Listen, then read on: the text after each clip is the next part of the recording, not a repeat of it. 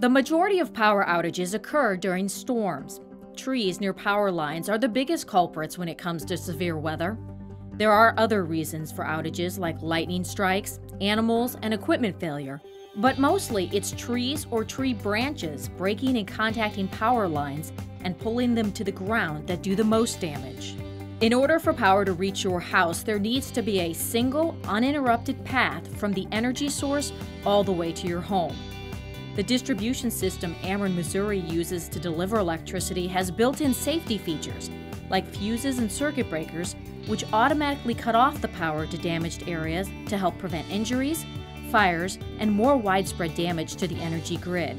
These fuses and circuit breakers are similar to the fuses and circuit breakers in your home, but on a much bigger scale. When a fuse detects a problem on a power line, it shuts off the energy to the damaged section of the grid. When this happens, all the houses on this line will be out of service.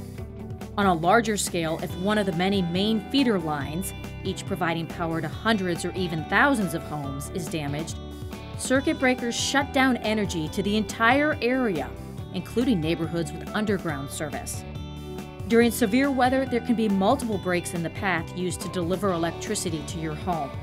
The power lines cannot be re-energized until all the breaks in that path are rerouted or repaired.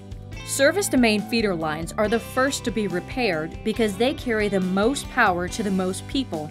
Without repairing these lines first, we cannot restore power to homes downstream. People often ask why they're out of service and their neighbor isn't. The answer is simple.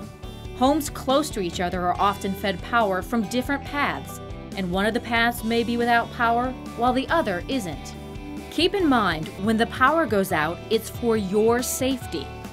Circuit breakers and fuses are designed to cut power to a damaged line, but there may be isolated cases when that doesn't happen.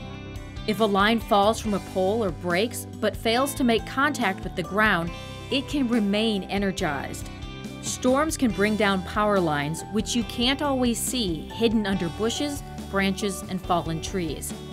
Downed power lines are dangerous, even deadly, so stay away. Report down lines to Ameren, Missouri at 1-800-552-7583 or call 911. We appreciate your patience as our crews restore power during an outage.